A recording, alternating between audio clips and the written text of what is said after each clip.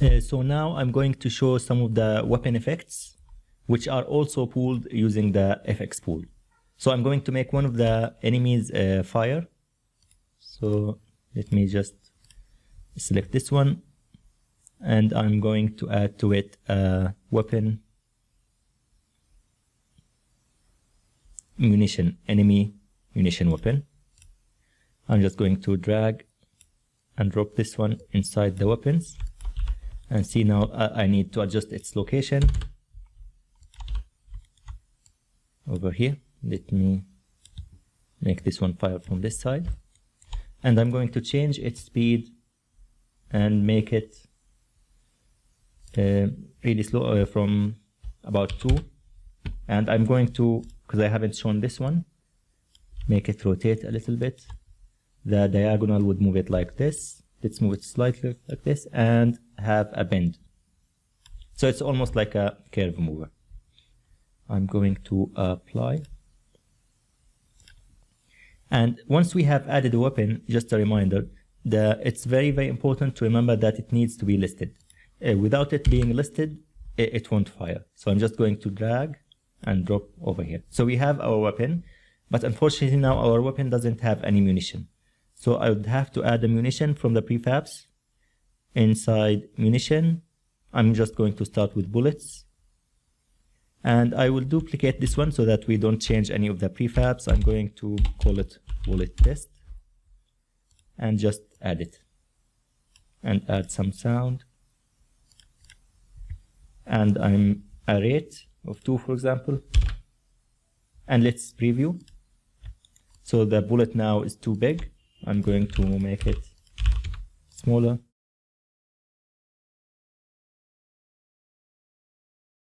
So that's our weapon. Let's increase our rate and let's test it. I'm going to delete the preview, apply, and make sure that we only see this one. Side 1 is using this simple enemy. And let's just make 2 enemies. And give it some time until the next wave appears.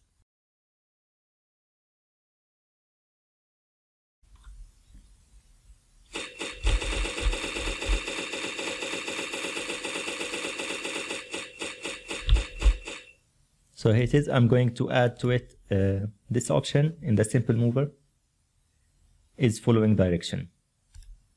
Let's see its effect.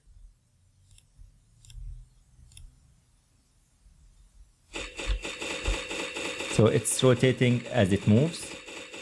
And I'm going to show another option we have here inside this enemy, the shooter. There's something called is following munition movement.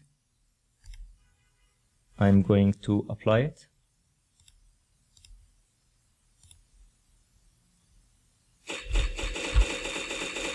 So you see it's firing alongside the movement. The rotation settings can be confusing because there are plenty of settings. So you have this setting over here where it's following the direction, and you can apply it differently, separately from the munition and to the particle weapons. And you have extra additional rotation settings over here. This is just to make sure that you, whatever case or scenario you are working on, you can always adjust the rotation. Now, just to make it simple and easy to modify the weapons and see the effect, I'm going inside this wave. I'm going to make just one enemy, spawn it from the center instead of the random spawn position, and just make it close to the edge. And I'm going to disregard the movement to put it back, just to make it straightforward. And apply and see the effect. So you have one enemy like this. Okay, so what are some of the things modifiers we can add? Inside Shmup boss, rotators, focus rotator.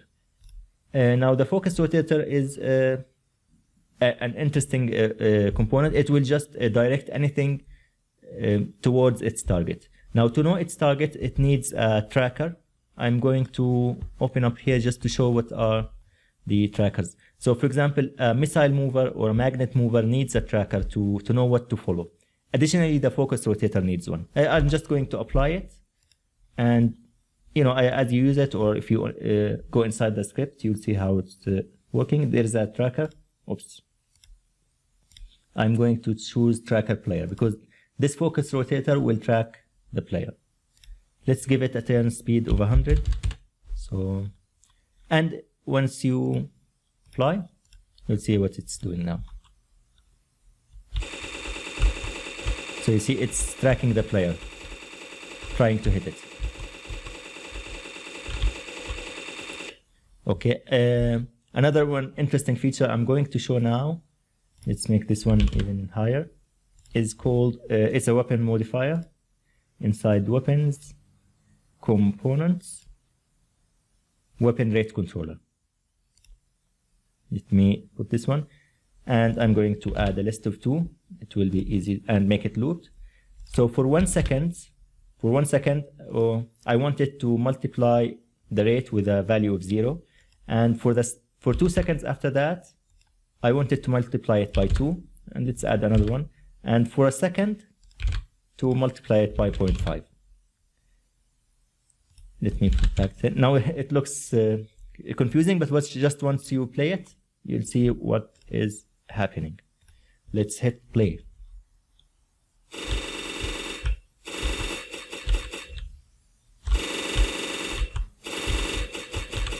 With these features, for example, the focus rotator and the rate controller, you can get actually some pretty impressive results. So I'm going to show now weapon fire effects. It is added from Shmup weapons, components, weapon fire effects, which will generate some fire, some explosion, or whatever effect you use once the weapon hits. You can just use an explosion, or you can use a weapon fire effects, makes no difference. Both of them just use the animated effects controller. I'm going to drag and drop this one. Looks nice. Let's preview it.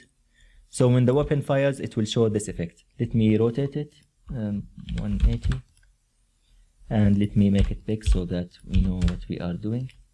And let's constrain it to the weapon so that it's following it.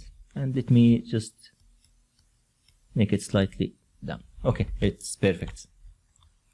Let me apply.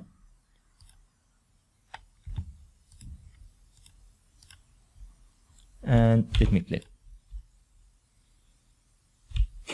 So you see you have a weapon fire effect. Nice.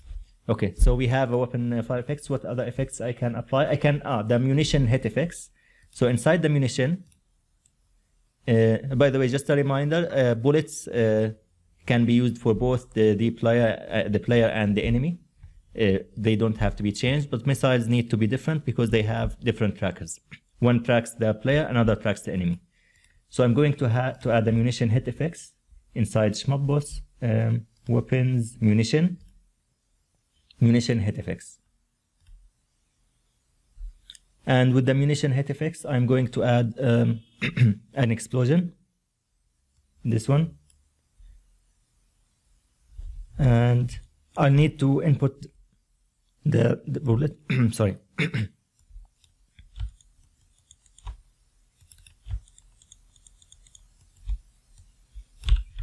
So that's the bullet. I'm going to preview the explosion. Let's make it bigger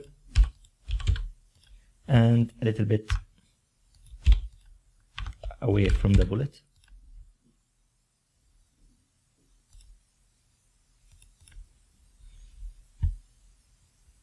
And that's the munition hit effects. Let me apply.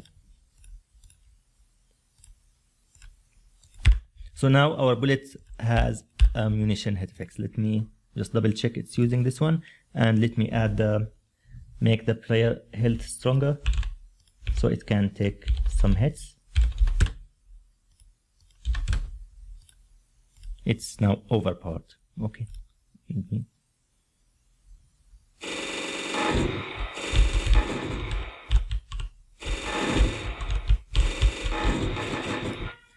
Just one very quick thing on the agents. You see there's this setting is triggering munition hit effects when hit. If this one is disabled,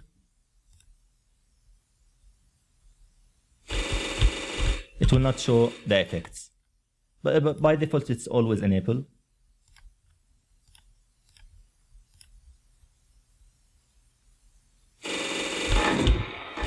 So let me just now, and if you want this one to be a missile, again, you can just change the prefab from over here, enemy missiles. Let me just drag and drop this one. And now your weapon should be a missile weapon. But there's awfully too many missiles.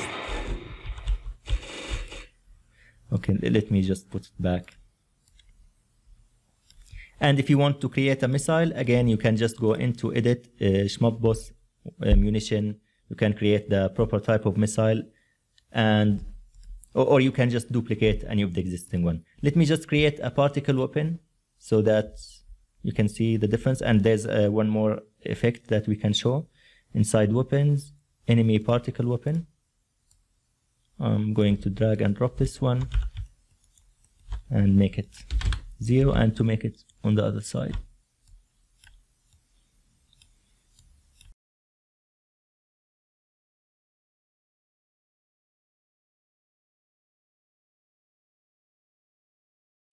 And let me just,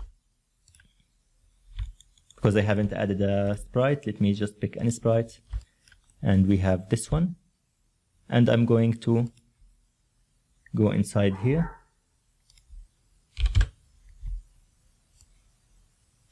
I'm just going to go inside here and add a particle weapon.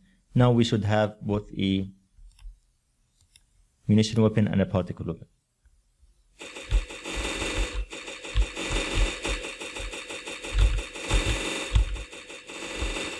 Now the particle weapon can also use the same modifiers for the other weapons, such as the rate controller. For example, I can add a rate controller, the same thing, and I can add a open fire effects. I'm just going to show the particle hit effects so that we can finish. The particle hit effects is the equivalent of the munition hit effects, but you need to apply it to the weapon. So I'm just going to put an explosion over here. Or yeah, an explosion will work.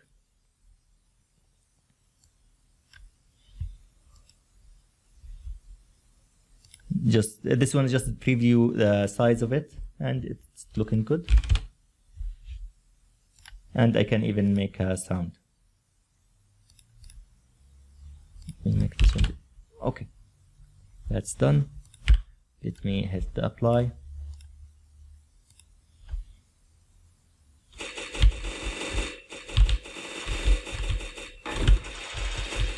Here, that's done. Okay, so now we have so our weapons, and we've shown their effects. Just a quick note, I could, if I want, activate this particle destruction field. This one I don't need now. And it would mean that any particles that hit it will be despawned. But there's a, and will not it will not need this distance, so I can keep it to 0. But there's a slight problem with that, because we now have a particle hit effects. It will also generate an effect. Let me hit play.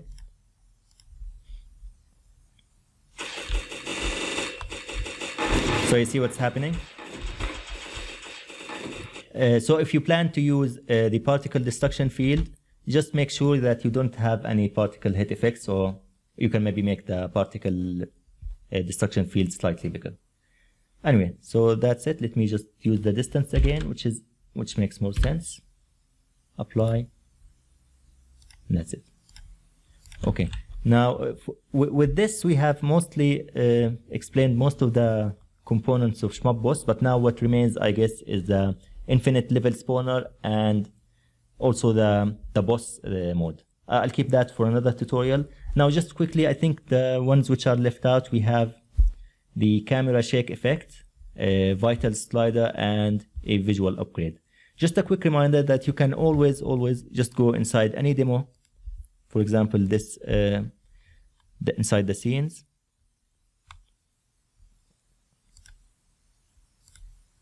For example, let's test this one. You can play it.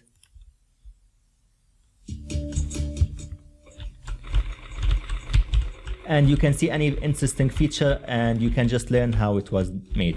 So for example, I'm looking at the fighter jet now, and I see it has an interesting way of changing the sprites, you will go inside here and examine what's being used.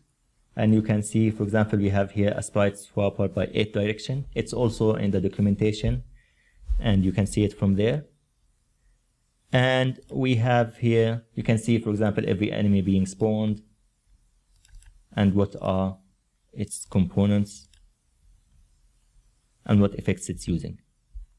Okay, so that's wraps it up, and we'll go into another tutorial.